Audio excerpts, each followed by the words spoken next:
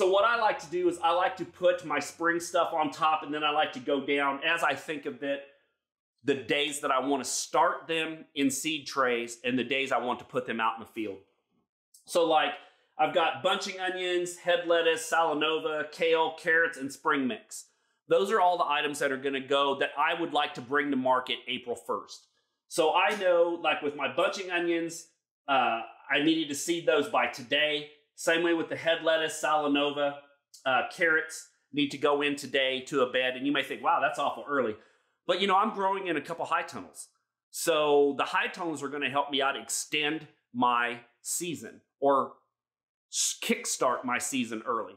Last year we did tomatoes. I had tomatoes in the ground by March 1st. We had tomatoes to market by the end of May. We were one of the only farms that had locally grown tomatoes. Actually, we were the only farm that had locally grown tomatoes by the end of May. Most people don't get tomatoes till July 4th. So, at least around here anyway. So that's a thing too. We were selling a lot of tomatoes because people were wanting tomatoes. They were wanting local grown tomatoes, and we were providing that service. So that's something to keep also in your mind. And then I like to put my next succession, like bunching onions, for instance. I started today, January 1st. I'll start another round of them on August 1st. You can grow them throughout the summer, but I find that our summer months, we grow a lot of tomatoes and okra, squash, zucchini, green beans, peppers, stuff like that. More people are into the summertime stuff than they are into the spring and fall kind of things. Now, I'm sure if I had green onions on the market all summer, I'm sure we could sell them. But I have found that the beginning of the year and the end of the year is when people are wanting those kind of items. Head lettuce and salanova is the same way. You know, our head lettuce we grow is more of a heat-tolerant head lettuce, and then salanova, of course. And we'll get into all those things when we start seeding. Kale, you know, you can grow that into the summer also. I never have here because the bug pressure is really high. So I like to grow it going into winter and then going into spring. Carrots, you can pretty much grow all year round if you get the right type of carrot. We only grow one type of carrot here, and we'll explain all of that as we get ready to start season, the reasons why I only grow one type. Spring mix could be like an Asian's green mix, a baby leaf lettuce mix, tatsoi mix, arugula, mizuna, red mustard, purple mustard, you know, anything like that. I usually try to get that in by the middle of February, so that way it gives it a good 30, 45 days. So I like to have everything ready to go the first week of April. So in order for me to do that, I have to think about my succession plannings and when I want to get started. Now, same way with the tunnel tomatoes, squash, zucchini, okra, green beans, and peppers. Of course, they're more of a warm weather. Even with the high tunnel, I think there's a misconception that people think if you have a high tunnel, you can grow tomatoes all year long. Yes and no. You could if you could keep it warm enough and had enough daylight. People seem to think that just because it gets cold, things don't grow. Summer items don't grow. And that is true to a point. You know, if tomatoes or peppers take a frost, they'll die. But inside of a high tunnel, if you can keep the temperature inside of a high tunnel at 65 to 80 degrees, and you could have at least 12 to 14 hours of sunlight, your tomatoes will grow all winter. So it can be done. Yes, you do have to pay for supplemental heat, supplemental lighting, items like that. It's a very big market. If you could grow all year long, especially here in the Midwest, people will buy your product. You could always find somebody or a restaurant to buy your product in the middle of winter. So of course, you know, I like to start my tomatoes in the middle of February so I can get them in the ground by April 1st. You really want to try to do stuff like that 4 to 8 weeks before your last frost date. Our last frost date is towards the end of April, 1st of May, somewhere in that range. I like to be a little safe, so I always say May 1st. So that's how I kind of judge. And I know they're going to go into the high tunnel in April 1st, so I'll be able to put a small agribond or a frost blanket on top of that if it gets cool at night to keep those things going. Same thing with my beds. I like to do my variety. So I have salanova. I know I'm going to plant 4 heads across. Head lettuce is 3 heads across. I'm going to do 10 rows of carrots per bed and then 18-inch apart for my tomatoes. So if you look at this, I've got 50-foot beds, 60-foot beds, and 100-foot beds. My DIY high tunnel that I built first, I built that on a 60-foot bed. Should have been a 50, but that was my mistake. We'll talk about that kind of stuff later. So I've got 60-foot beds, 50-foot beds going into my new tunnel, and then if I wanted to do a 100-foot bed.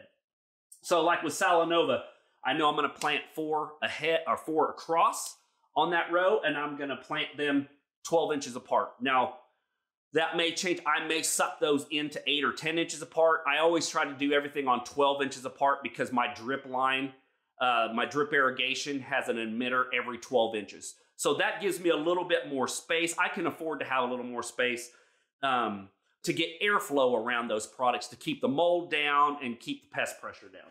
So I know with Salanova, I do 4 across. In a 50-foot bed, I could get 200 heads of Salanova. 60-foot bed, I could do 240. And if I did a 100-foot bed of those, I could get 400 heads of lettuce in there. Same way with the head lettuce, I do 3 across because I grow 3 bigger varieties that tend to like to get big. I can grow a 10 to 12 to 14, 16 ounce head of lettuce sometimes. So I grow those 3 across so that way they're not really, so I can get those to be a bigger product. I could do 150 in a 50, 180 in a 60, and 300 in a 100-foot bed. Same way with carrots. We do 10 rows of carrots in a bed, so I can do 3,000 carrots in a 50-foot bed, 3,610 in a 60-foot bed, and 6,000 carrots in a 100-foot bed. And you may say, why? I don't know why that's very important. It's very important because now I can look at my succession planning on my head lettuce and my Salanova, and I know going in, if I'm going to do 2 beds of Salanova, I know that's 400 head. So same way with this, I'm going to do 2 beds of that, that's 300 head. So now I'm looking at 750 heads of lettuce that's going to come out almost the exact same time or pretty close to that. So I can adjust my succession plantings. These dates are not definitive. I can change these today, tomorrow, next day, it doesn't matter. This is just me setting a goal in my head. And you always want to set a goal or think forward to get you where you need to be. Now, like I said, this I have it on February 14th for the second planting of Salanova. That may be March 1st. That may be February 1st. I don't know yet. We can't predict, with accuracy 60 days to the T of what my weather's going to be. Now, I've looked at my weather, and it looks like we're going to have 30 to 40 to 50 degree weather going forward in February, March, and April. It looks like we're going to have a very mild winter here. But you know what? This is Kansas. It could change. Like I said, today is almost 60, and tomorrow's going to be negative 30 wind chill. So that's how much this is going to fluctuate. And no amount of tunnel is going to change that for you or assist you with that. So I like to keep in mind, that way I know going in, if I wanted to do 2 rows of Salanova, I know I need to start 400 starts. Same way like this with the carrots, I know if I want to do a 50-foot bed, I could get 3,000 carrots out of that. And when we sell our carrots, we sell them 10 to a bunch. So I know I can get 300 bunches of carrots out of that. So that kind of gives you a mindset of what you sell your carrots for and what you're going to make per bed, per price of seed and fertilizer and water and everything. Hopefully that helps you guys out. Please don't think this is the general rule or this is the definitive Bible that you guys need to follow for your farm. Like I always say, you guys need to do what's good for your farm and your area. And this may not be good for you guys. It may be good for you guys. I don't know. But you're more than welcome to steal this idea and kind of set a plan for yourself. Even if you're a backyard gardener, you have a small raised bed, you could do the same thing. That way you know how many broccoli starts to start or how much corn to start or anything like that. All it is math. Back of the seed packet, or for instance, I use Johnny seeds, and like I said, I'm not affiliated with Johnny or anything. I have to buy my seeds like everybody else does. But I like to affiliate myself with good companies that have good products time after time after time. And Johnny's is great for me. Johnny's is great for a lot of market gardeners. They use Johnny's. But their catalog is almost like a textbook.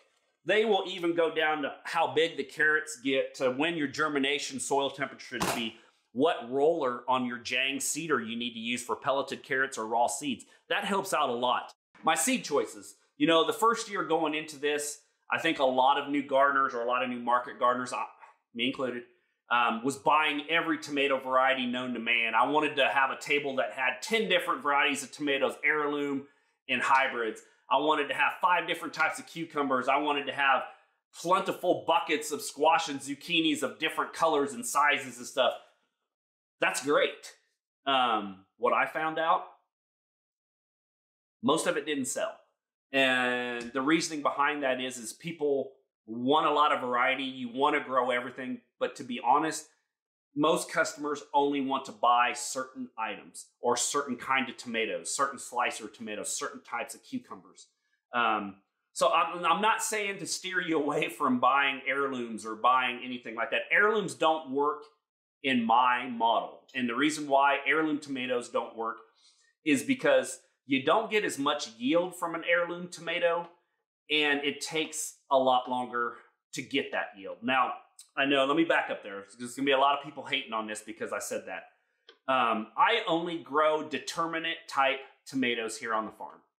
The reason why I grow determinate type tomatoes is because they're not growing out of control. They're usually 3 to 5 feet off the ground. I can control that base. I grow a high tunnel style from Johnny's that puts on a lot of fruit quick. So I'm in the business to sell my product. I'm not in the business for Instagram pictures. I'm not in the business to impress anyone.